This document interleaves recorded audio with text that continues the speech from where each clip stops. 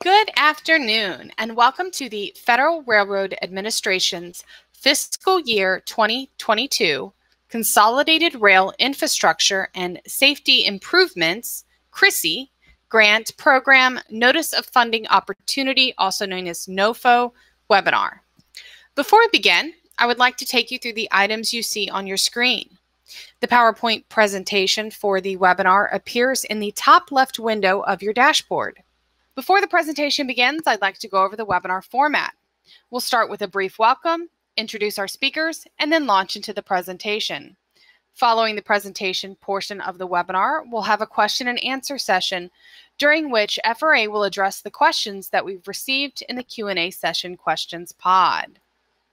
And I'd now like to hand the presentation over to Deborah Coburn. Deborah? Good afternoon, everyone. Welcome to our FY 2022 CRISI webinar. We're so excited that you can be with us today so we can speak about the program. I'm going to do some quick introductions of our FRA team, walk through our agenda, and then hand things over so we can really get into the guts or the meat, however you'd like to think of it. To make things a little easier, myself all the way over to Ryan. So myself, Elena, Miriam, and Ryan all work in our National Rail Planning Division. And what that means is we work on FRA's discretionary grants program. So this one, as well as the new crossings program, the Fed State Partnership Program, and others. We're joined by two of our excellent colleagues, Michael Johnson, an economist who will speak about best practices related to our BCAs, and Amanda Murphy, our acting federal preservation officer, who will speak to us about the environmental process and NEPA. So what are we going to talk about today? We're going to talk about the Consolidated Rail Infrastructure and Safety Improvements Program. And that's probably the last time we're going to say that many words at once. We fondly refer to the program as CRISI. It's a little bit less of a mouthful, but in case you're wondering what it stands for, there you go. Elena is going to provide an overview of the program. Miriam is going to provide a NOFO overview and share some information on how to apply. I will speak about best practices on the project narrative and statement of work. Michael will speak to best practices on the BCA. Amanda will speak about environmental best practices. And if that's not enough, we will be taking questions at the end of the presentation. And now I'm going to hand things over to my colleague, Elena, for the program overview. Thank you, Debbie. Good morning, good afternoon, welcome. My name is Elena Gonzalez, and let's get started with the program overview. The purpose for the FY22 CRISI grant is to fund projects that improve the safety, efficiency, and/or reliability of intercity passenger and freight rail systems. The NOFO, Notice of Funding Opportunity, for this program was published in the Federal Register on September 2nd, 2022. There is over $1.42 billion available, and applications are due by 5 p.m. Eastern Time on December 1st, 2022. Applications that are incomplete or received after the deadline will not be reviewed or considered for funding. There are no exceptions, so please read the NOFO carefully and following all instructions when completing and submitting your application.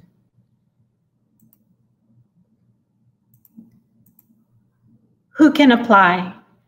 There is a wide range of eligible applicants, and most of you participating today fit into one of these categories, either directly or by contract.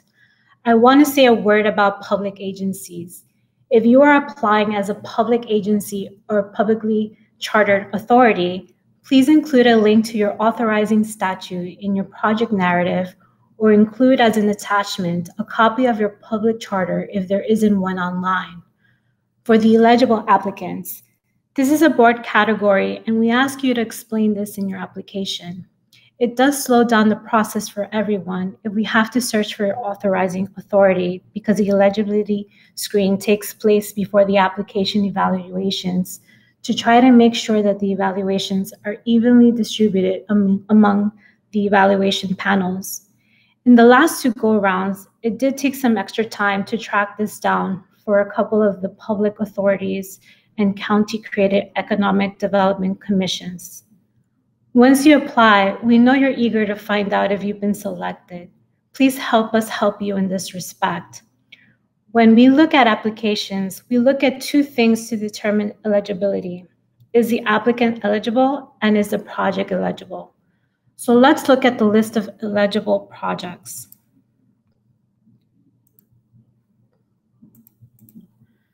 Eligible project criteria. A wide range of rail capital projects are eligible, as well as regional or corridor development plans, safety programs, and institutes in research and workforce development. There's also new items under the bill, bipartisan infrastructure law.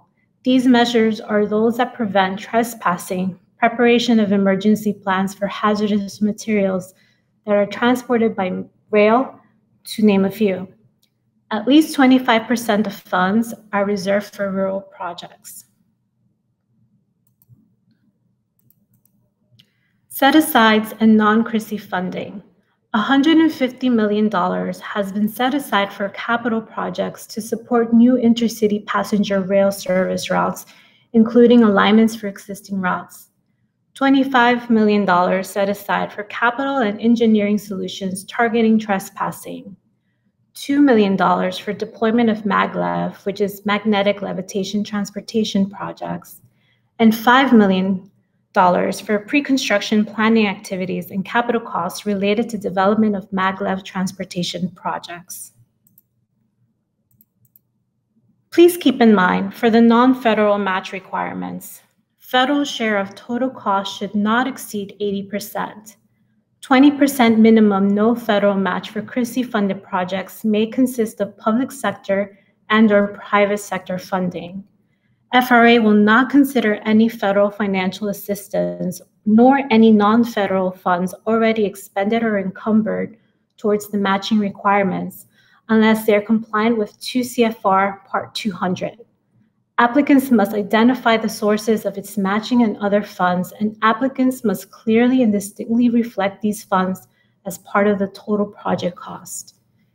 In-kind contributions, including donation of services, materials, and equipment, may be credited as a project cost in a uniform manner, consistent with 2 CFR 200.306.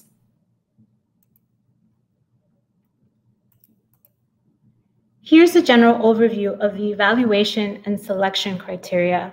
The NOFO states that applicants need to address how their project addresses the evaluation and selection criteria. For the evaluation criteria, evaluators are going through each application and searching for how the application addresses each of these: technical merit and project benefits. These are statutorily required, and it is what we're looking for when we go through the applications. If applicants do not pay attention to these criteria, it could negatively impact the rating of a grant application. At FRA, we have a wide range of technical experts and subject matter experts, SMEs, on our evaluations teams, safety experts, civil engineers, environmental specialists, and economists as well, to review each application. For the selection criteria, the administrator is the person who selects the projects with input from a senior review team, SRT. Evaluators present ratings based on both the evaluation criteria and the selection criteria.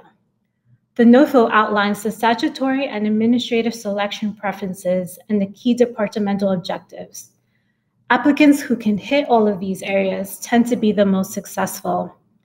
A successful application describes how the project will address a number of the selection preferences and key departmental objectives.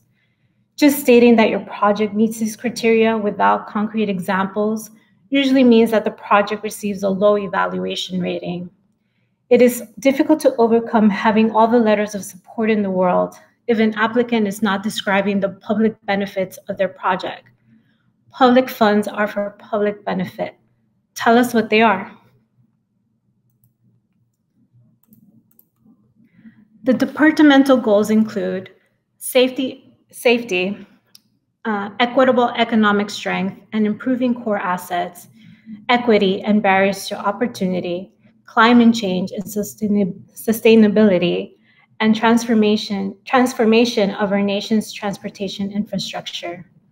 For program reference or preference, federal share of total project cost is 50% or less, maximize net benefits, and projects targeting trespassing in areas with documented casualties.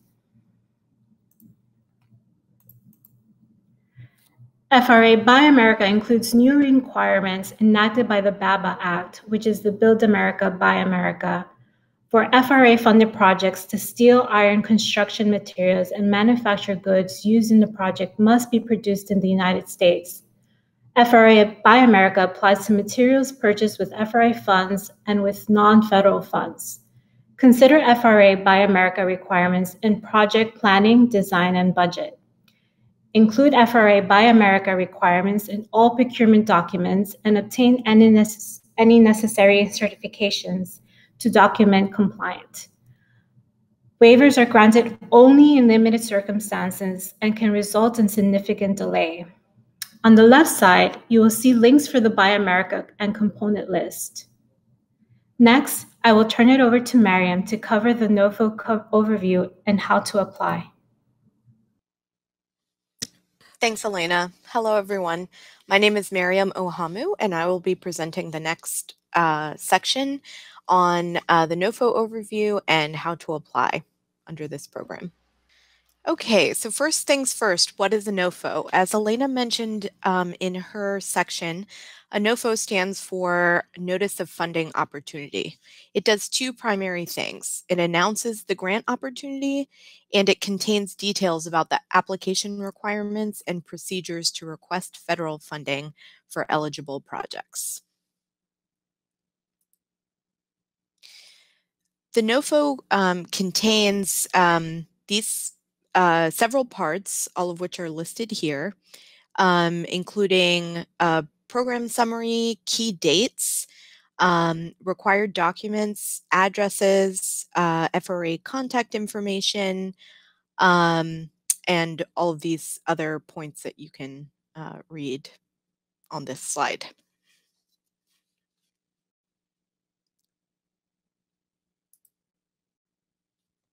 So you might be asking, where do I start?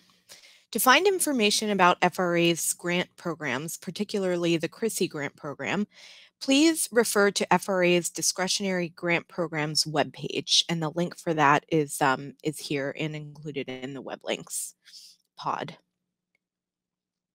On that page, you can link to some summary information about CRISI, and you will also see a link to the NOFO that announces the grant opportunity in the Federal Register.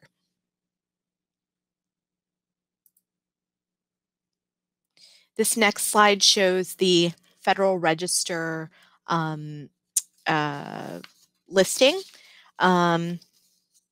The CRISI NOFO can be found in the Federal Register under listing number 20.325. It was published on September 2nd, 2022, and the application deadline is 5 p.m. Eastern Time on December 1st, 2022. Please make sure to read the NOFO in its entirety before beginning your application. And as Elena mentioned, there will be no exceptions for late submissions.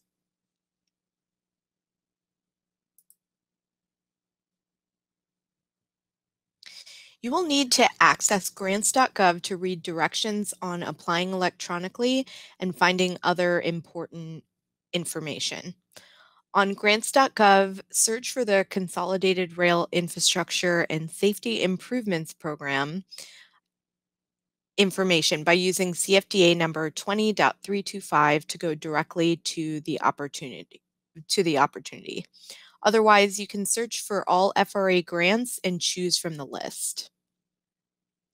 Click on the opportunity number to see a synopsis of the grant program. And again, this is highlighted on this slide and I believe included in the web links pod as well.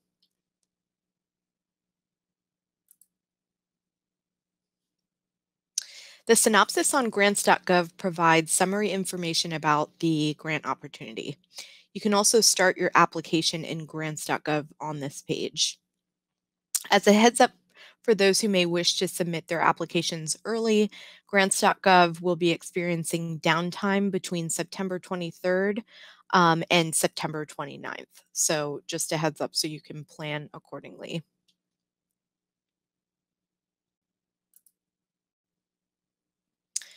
Okay, so now how do I apply? After reading the NOFO and determining that you're ready to apply, you must first verify that you're registered with a valid Unique Entity Identifier, or UEI, aka Entity ID. This number replaces the DUNS, which was retired in April 2022. The UEI is a new non-proprietary identifier that is provided by the System for Award Management, SAM.gov. To find or request a UEI, please visit www.sam.gov. Then register in the federal government's System for Award Management, SAM. Entities registering in SAM must submit a notarized letter appointing their authorized entity administrator. The SAM registration may take 2 or more weeks, and you must have a UEI and be registered in SAM prior to applying for this grant. Please keep that registration timeline in mind and plan your application submission accordingly.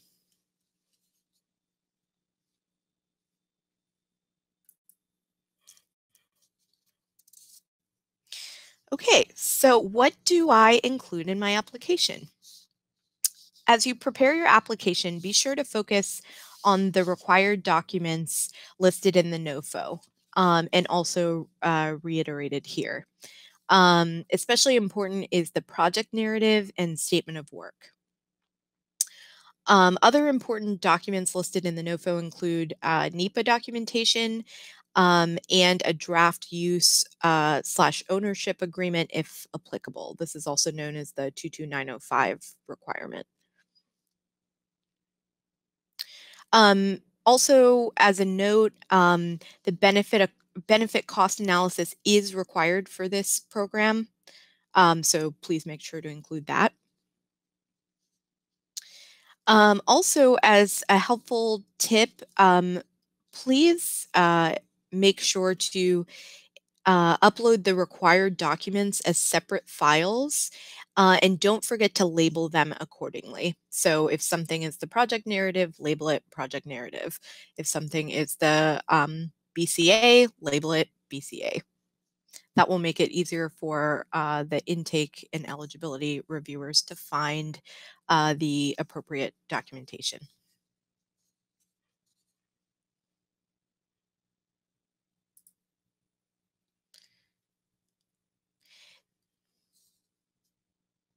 These are some additional required forms. Budget information for construction or non-construction projects, and then assurances and certifications, financial capability questionnaire, and lobbying activity disclosure. Again, these are listed in the NOFO also.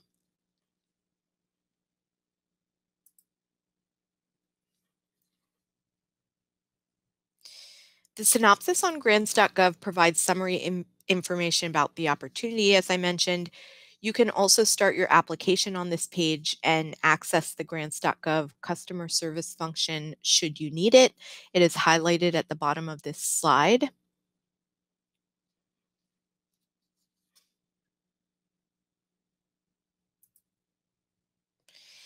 And now just to walk you through the overall application review and selection process.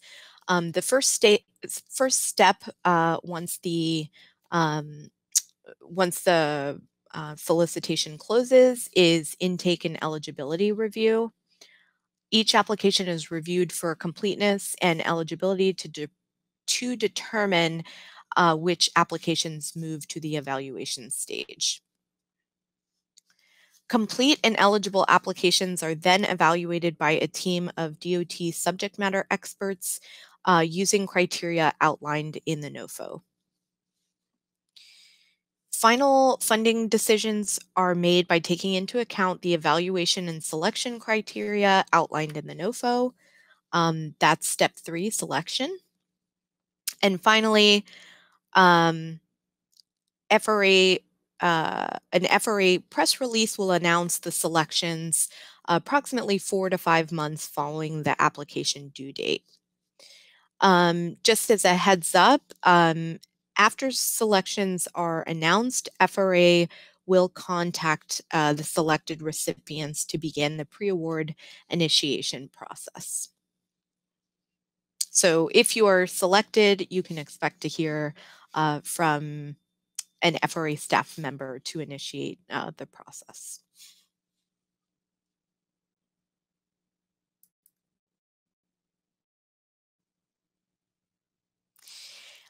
And to understand more and get a bigger picture of the grant application process from NOFO announcement to grant obligation, please visit FRA's competitive grants application process webpage.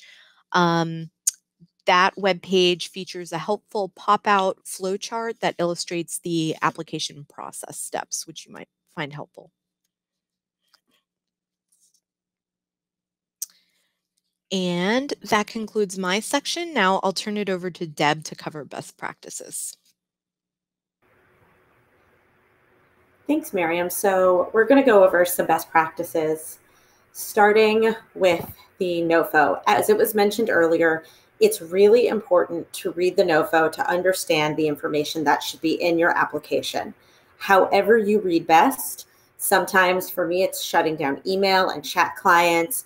Sometimes maybe it's a little old-fashioned, printing it out, grabbing a highlighter, moving as far away from my computer as I can to really focus on the text on the page. That is what we would recommend. The NOFO is really, it's your guide map. It's the best. So the best thing, if there's one key takeaway, it's really read through the NOFO. But there's definitely a few areas we've noticed where we find some shortcomings, including in the project narrative, the statement of work, the BCA, and the environmental documentation, and we're going to focus on those. So for the project narrative, let's take a look at that. This is really the heart of your application that subject matter experts review when evaluating your project. In the NOFO, we provide an outline for your narrative, and it's important to include all of those elements that are in the outline in your application. And I will note there is a 25-page limit, and so please be sure to keep it in that space. The cover page. It's important to state, it's really important to us when that cover page is filled out. It includes a snapshot of a lot of information that's helpful to us at a glance and should be in your application. And please note if this application you're submitting for CRISI has been submitted to another federal grant program, be it an FRA or a DOT program or other government program, or if the project has already received funding from other federal sources. The project summary. This is a place to really be brief and quick about it. This is a quick summary, 4 to 6 sentences, where you should ask yourself the journalistic questions of who, what, where, when, and why, and really highlight the benefit of the project.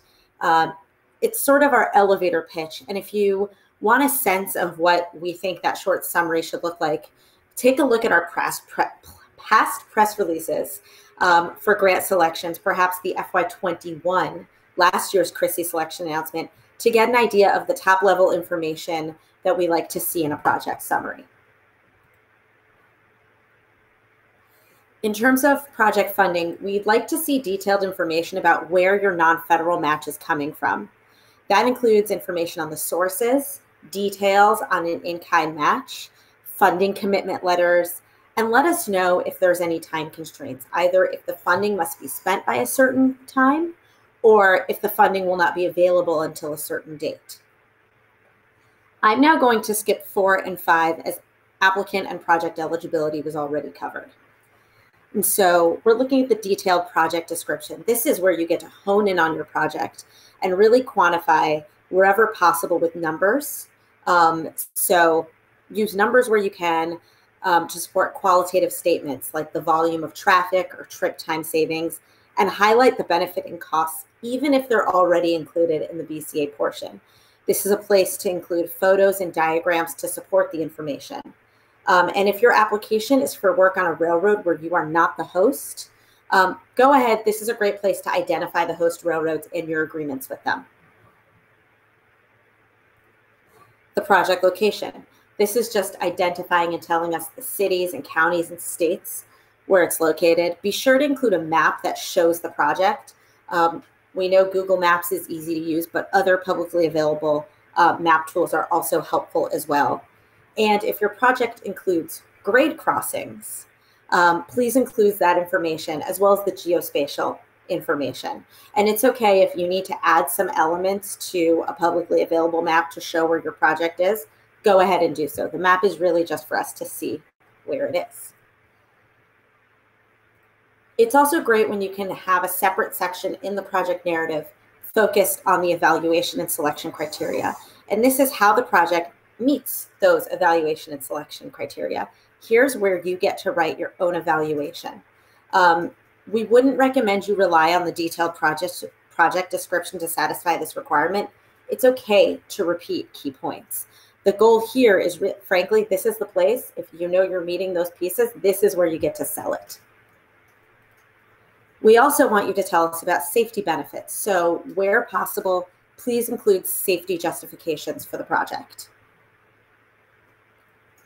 It's also important to include project implementation and management information. This is where we want you to highlight your past performances and in management overseeing similar projects, including FRA or other DOT-funded projects. This is also the place to describe expected arrangements for project contracting, contract oversight, change order management, risk management, and federal requirement for progress reporting. And last here, but most certainly not least, is the environmental readiness. And this piece is going to depend on where your project is in the environmental process. If NEPA has been completed, we'd love it if you could provide a copy of the document, or even better, a link to where we can find it. If the NEPA has not been started, provide a detailed project description and description of the setting and land use with visuals where possible. And if NEPA is underway, give us a sense of the status, the expected completion date, and document type. It's also valuable to note here that an EA or an EIS can take several months or years. And it is possible, depending on the project, that grantees would need to hire a consultant or someone with NEPA expertise to assist. And for final design and construction applications, please include the necessary permits and approvals, or the status of those, the completion date, and whatever you can share to give us a sense of where you are. Moving on to the statement of work. Here's where we want you to be logical. Organize what you're trying to do into tasks that can be associated with elements of the budget. Think about the deliverables and how you would communicate that status and how it would be good to share that with FRA. This should be your draft for what specifically you would do with the funds that you're asking for. So keep this statement of work to just those items that this grant would buy. If your grant, let's say this grant is for phase 1 of a 3-phase project, go ahead and just stay focused on phase 1 here. After our goal with the statement of work, something for you to think about as reviewers look at your application. After reading the statement of work, even a relatively novice person should have a solid understanding of what the project is, what the key tasks are, how much it will cost, and how long it should take. We understand that statements of work are often updated following selection and as the project moves into the awards phase. So provide the best information you know now, but we'll work with you if needed post-selection. And again, we have on our website a number of templates for the statement of work. We'd encourage you to go ahead and look at those and use them, because they provide for everything I just mentioned for the statement of work, it should go ahead and be in those templates. And now I will hand things over to my colleague, Michael, for BCA best practices. Thanks, Deborah. So this is going to be a high-level overview of what cost analysis is, or BCA. and how it's related to the grant application process for any of those who are unfamiliar. If you've gone through this process before, not much has changed. For more in-depth details, we have extensive BCA guidance updated with 2022 alterations on the DOT website, which will be linked at the end of the presentation, with specific examples, figures, and updated calculations. So we want to look at your project's costs when you're doing the analysis, both against the projected benefits for the project and the case should the project not occur. So you need to detail your base case, alternate case, and benefit timeline. Your alternate case should have specific monetized effects supported by assumptions, data, and calculations, which result in the benefits of the project to the public. The smaller and more specific the effect, the better, as long as it can be supported. Again, look to DOT BCA guidance for details. Properly discounting benefits to the base year is essential. So all this above was for track 2 and 3, but for projects under track 1 and 4, the BCA should be quantified if possible, but at the very least, you should provide a qualitative description of them.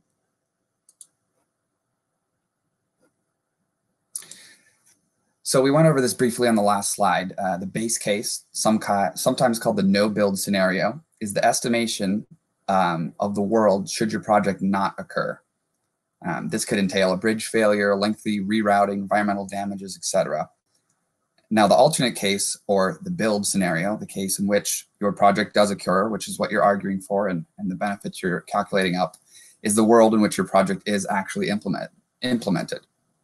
It's important here that your BCA should just present analysis for a single project. We often see projects that are under an overarching program of many projects and BCAs for that whole effort. Only your project and its direct costs / benefits should be analyzed and presented by you in this application. Timeline should be straightforward here. How many years of your benefits will accrue to society? I believe the limitation is 30 years per DOT guidance. Again, proper discounting of values is important to fully understand the value of the project and its benefit in the present. So look to the BCA guidance again for more on the technical aspects of how to discount properly. So scope of the analysis. As I mentioned in the last slide, the BCA is accounting for differences between the base and the alternative case. The negative aspects of the world in which your project doesn't occur is a way to calculate benefits or costs, I should say. And the transportation and other benefits of your project will leave in its wake should it occur. We have examples here below. Intercity passengers will likely change modes if their station is unavailable. A few more here. This slide will be available afterwards, but those are technical examples here relative to certain types of projects. So at times your project may have negative financial consequences on society. Account for these with a negative dollar figure. A project could create a situation slightly negative, such as impacting traffic in one area, but overall improving movement in a way that outweighs this setback, which you can argue in your calculations and your BCA narrative. Make sure your benefits and costs are in the right place. Operation and maintenance are a cost. Reduced operating and maintenance costs are benefits. The residual value of infrastructure is technically a benefit. There's further examples and details in the guidance, which again will be linked at the end of this presentation. So BCA development.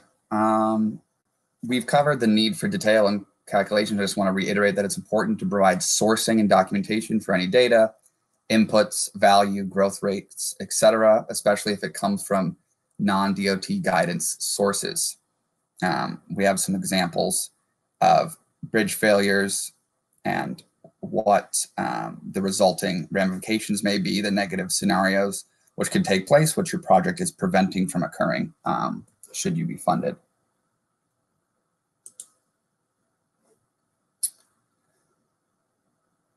So modal diversion is a frequent outcome of CRISI projects, which is essentially you are creating a rail project that takes cars off the road or prevents rerouting or switching to trucks things of that nature.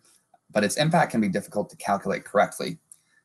Again, see this BCA guidance for info on induced demand, marginal benefits, etc. But there are some examples of allowable results of modal diversion here below.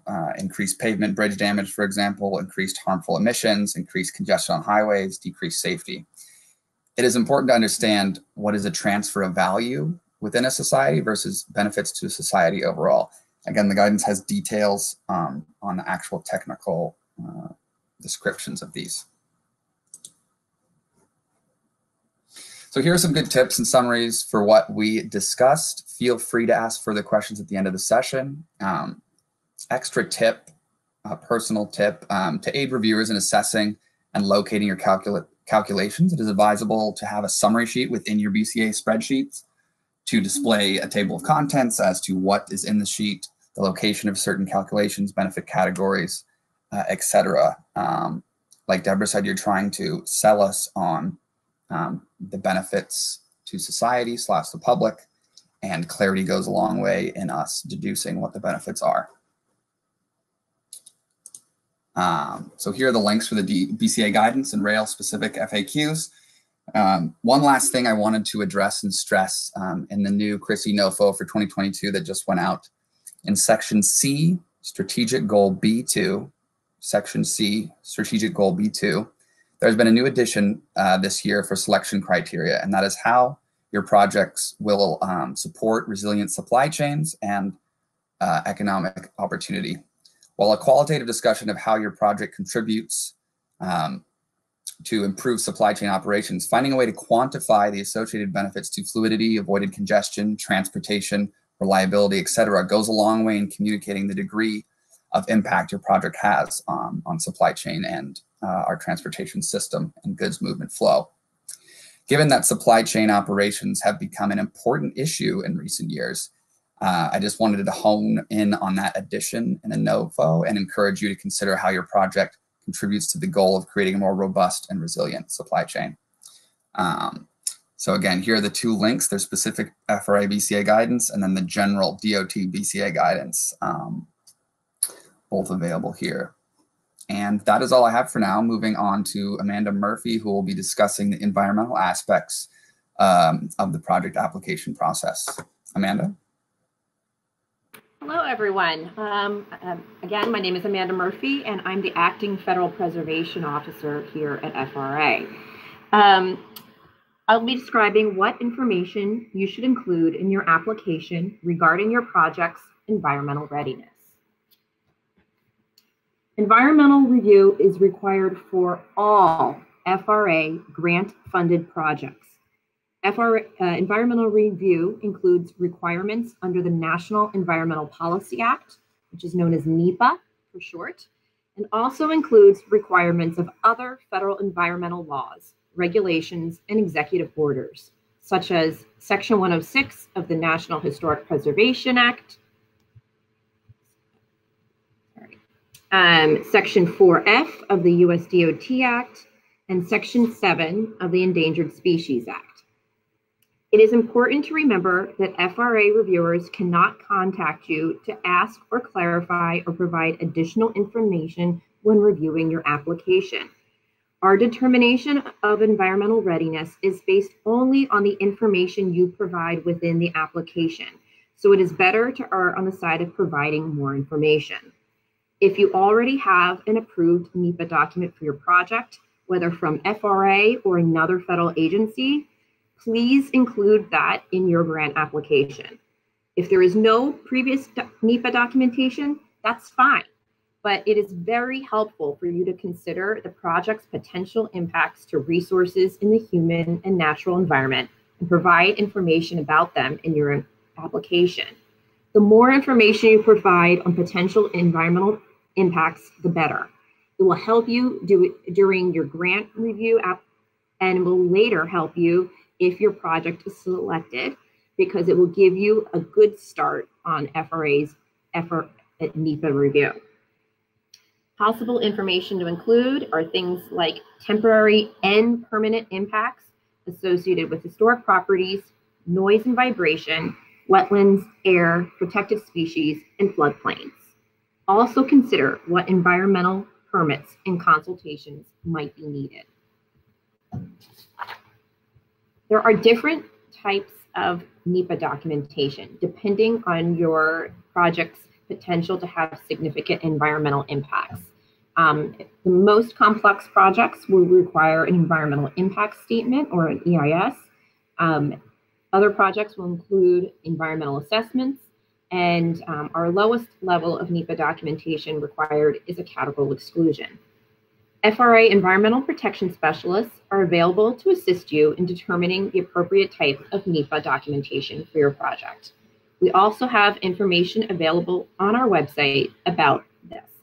The website also has webinars, trainings, and other resources about the environmental review process that you might find helpful when preparing your application. Now back to Elena.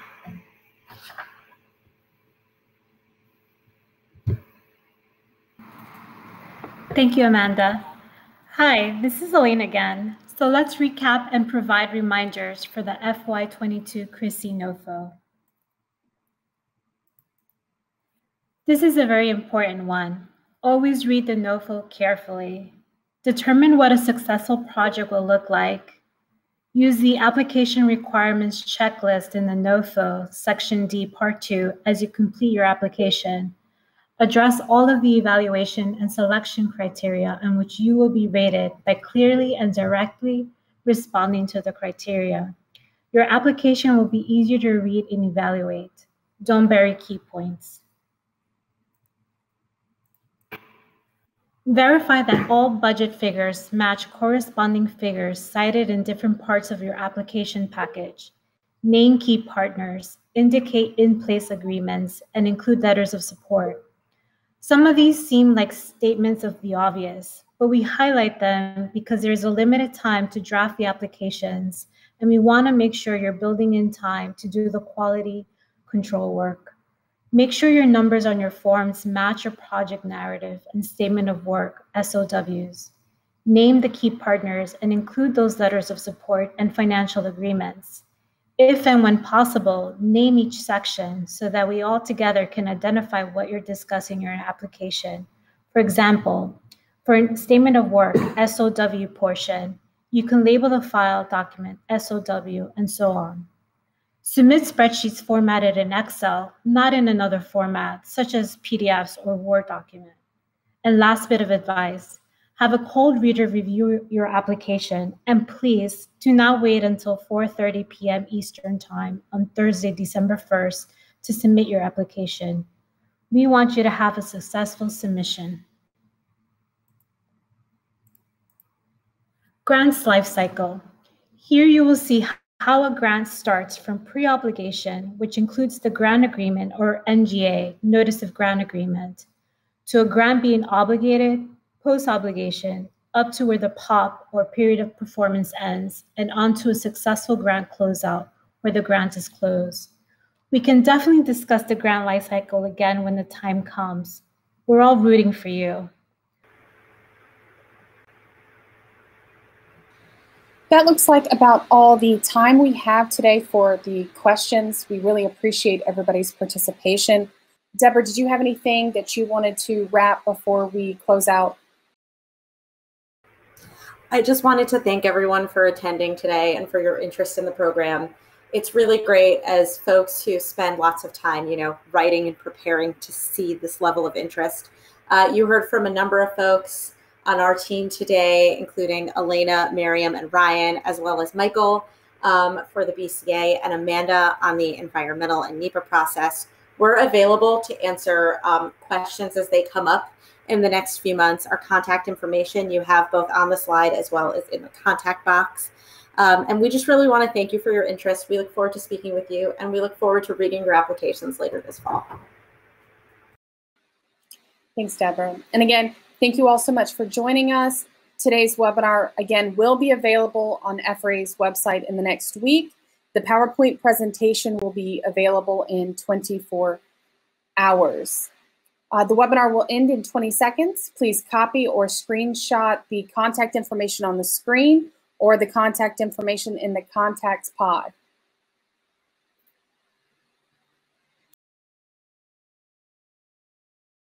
Again, thank you all for joining us today for the fiscal year 2022 Consolidated Rail Infrastructure and Safety Improvements Grant Program Notice of Funding Opportunity webinar. Again, thank you so much for joining us. This webinar has ended, and we hope you have a great day.